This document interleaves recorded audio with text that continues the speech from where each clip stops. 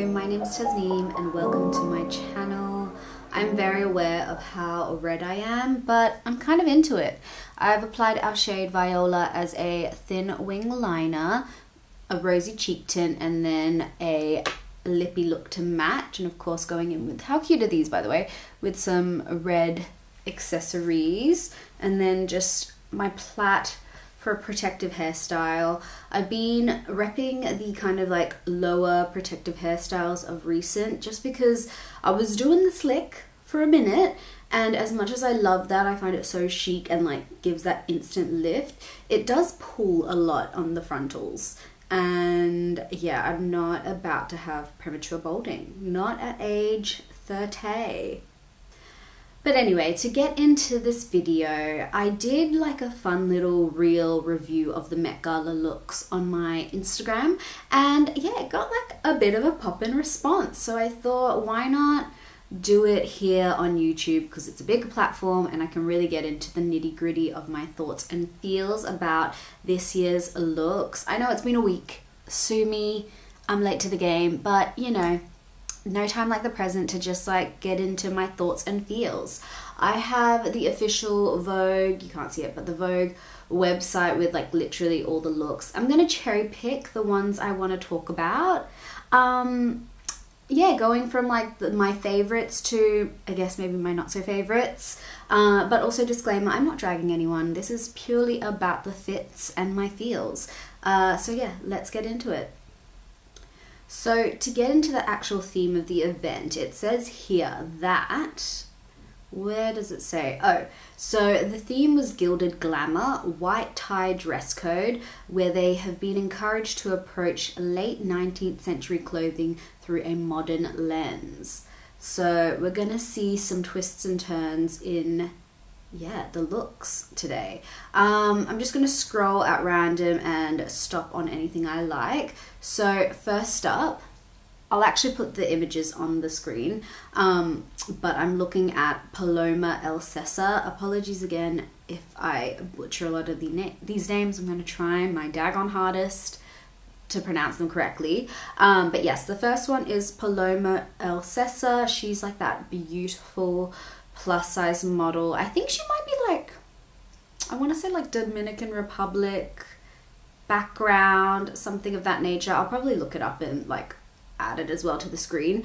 Her look was a 10 out of 10 for me. It was by Coach, which I thought Coach was kind of like, you know, the grandma brand, but I feel they're pulling out the stops. Like they have her dressed in Coach, but then they also have like Selena Gomez as the spokesman and the face of it now. So they're really trying to do the upgrade, and I think they've really smashed it out of the park with Paloma's look, because this is beautiful. It is very much giving bad bitch, pretty at the same time, edgy haircut. Like you can just tell she knows how to throw it down. Do you know what I mean? Is that a bit too X-rated? But like I feel she knows some things.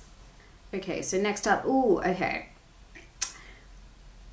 Emily Ratajkowski. Again, names not going to be my best. Why do I feel like it's appropriating Rio de Janeiro Carnival, but like I'm just not into it. There's something about it, it just feels a little, I'm gonna cherry pick bits and bobs of like culture and not really give it any reference. What is the mindset behind it? In a vintage Versace look from spring summer 1992. Okay, so it's Versace. I don't know, you know, usually I like a bit of Versace, but they are known to go big and kind of beyond. I feel they've missed the mark with this. Do you know what I mean? Like I would have loved for this to be like a ethnic designer of some sort, like kind of bringing back to the roots, because I feel they've pulled a lot of inspiration from like a culture, but I don't know, it's just not doing what it's meant to do for me. Okay, now we have Hailey Bieber in a feathered kiss gown designed by Anthony Vassalero from Saint Laurent. this is a pretty look. This is really, really pretty. I think she did the damn thing. She looks very elegant. The skin is flawless. The flouncy, floaty floofiness of the feathers is just 10 out of 10. Just unfavorable personal opinion. Why don't I like her? Why is there a roadblock between me and Hailey Biebs being besties? I don't know what it is. I find there's something about her that's not that likable. But I know, like, from her interviews and whatnot, she's like always sweet as pie. So let me know. Let me know what that is. What's the internal kind of struggle going on in my mind? Okay, let's like flip it to the next one. Who else? Who else was like interesting? Oh, okay. What did we think of the Kourtney Kardashian, Travis Barker, what are they called? Like the Kravis confusion is what I want to call this. I mean, he looks great. I love the like kind of skirt kilt vibe on top of the trouser look. Very cool. Very like dandy-esque almost. Hers, I get it. So like apparently this was meant to be like a deconstructed look of his. So I think it's kind of cool, but like, I don't know. It's just a little bit like they were doing the design on the mannequin and then like ran out of time and just like whacked it on her. Doesn't feel complete is what it's giving me. Like, I know it's meant to be like intentional with the lines and like the markings, but it just looks messy. And the hair was not herring. Like, I think you just could have brought it, you know? Okay, so Lily James in Versace, super cute. I like this a lot. Like, I don't know whether it is doing the absolute most, but that's okay. Sometimes you don't really need to go big, big, big. I just love the silhouette on her. I think she looks really pretty. She knows what she looks like. She looks very mermaid going to the ball for the first time. You know, Poseidon's princess, like that kind of situation. The beading is pretty. This like, would you say like an ashy pastel-y purple? Lavender, I think would be the official term.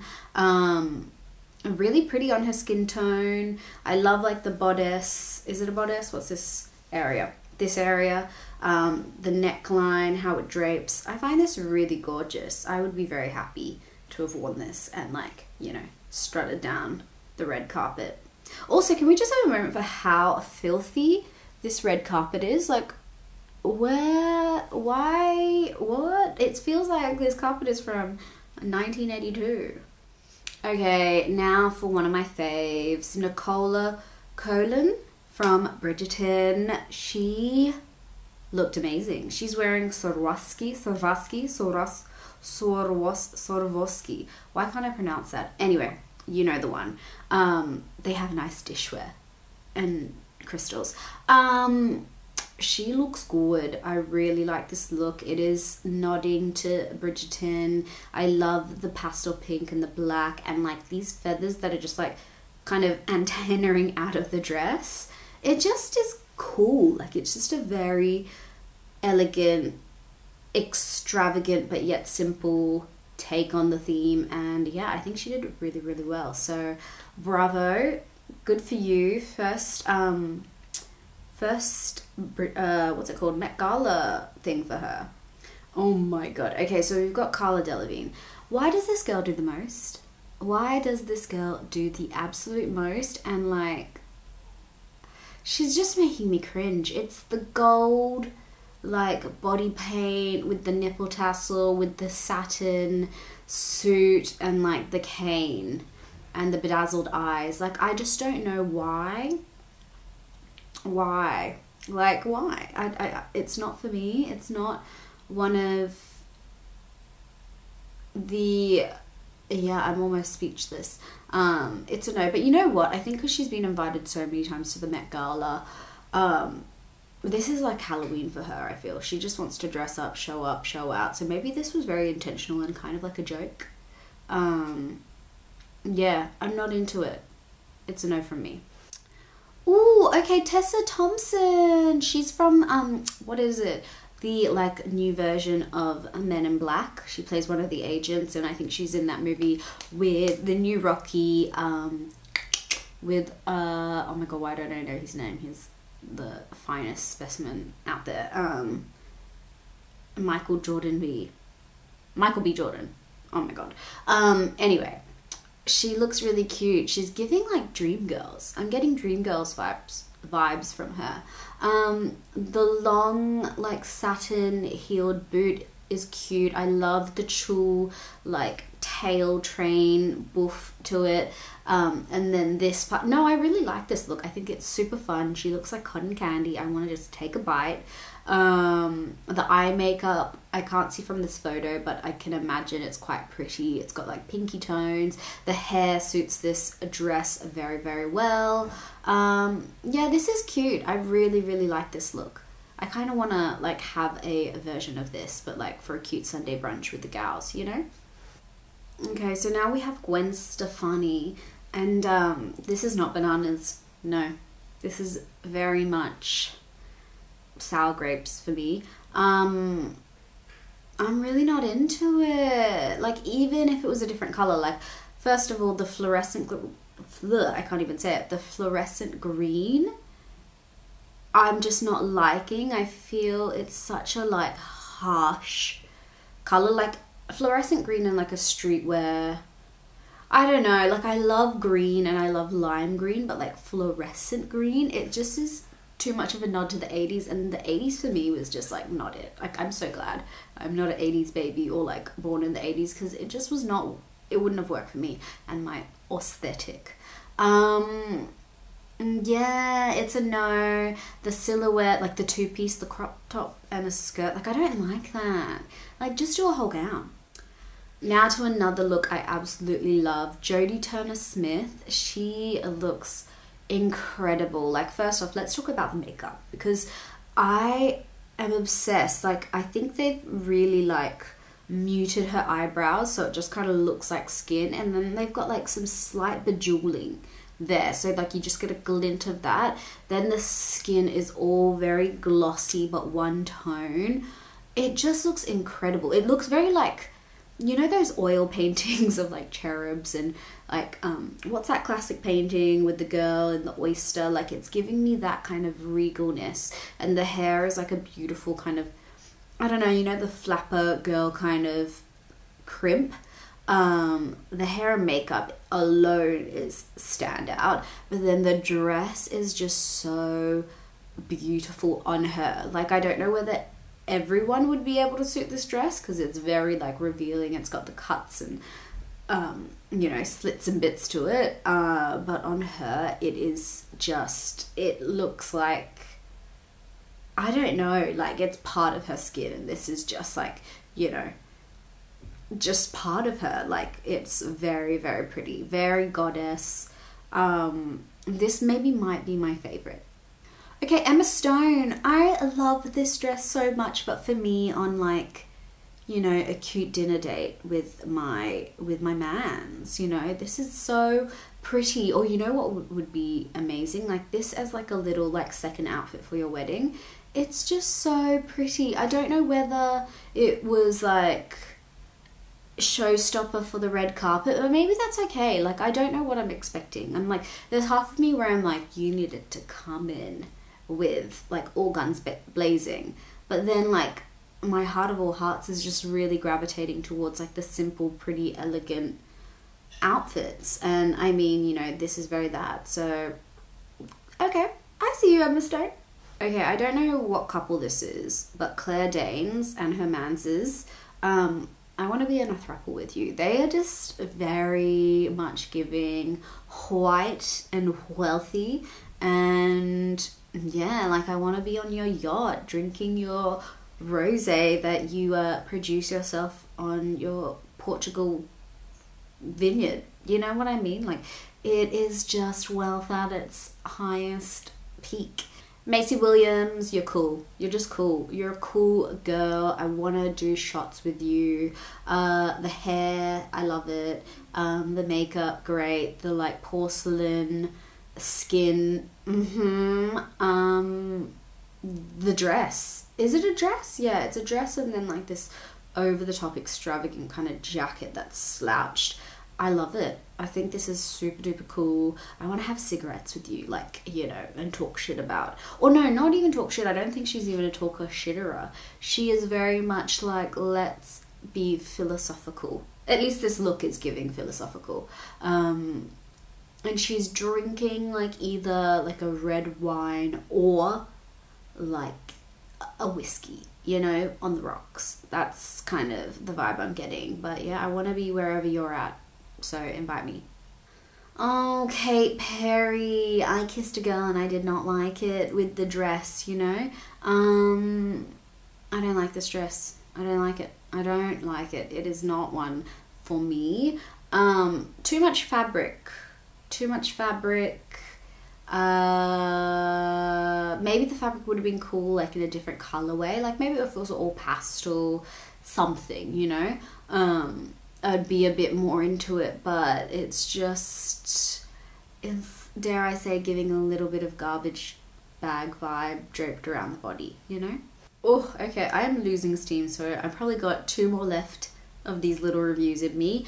Let's go on to the next one. We've got Kiki Elaine. I actually don't know what this beautiful specimen of a creature is from, but she is very much a beautiful specimen. Like I said, she looks incredible. I love this entire look, from the gloves to the prettiness of this dress, how flouncy and flouncy it is. Like, I would love to have this dress in my wardrobe and just, you know, on a random Sunday, put it on and dance around the house. Like, it is very, very pretty. The makeup, I love it. And the afro hairstyle on her, like, I just love this. This is very much a good cohesive outfit, and I think, you know, does the theme justice. What's one more that we can, you know, finish up on? Okay, this outfit is definitely not doing much, but I love this actress. She's from Squid Game and she just looks good. She just looks good. I love these kind of like 60s mini dresses with like the 60s boot as well. I want this entire outfit for next Friday when I'm out with the girls. Yeah, I'm into it.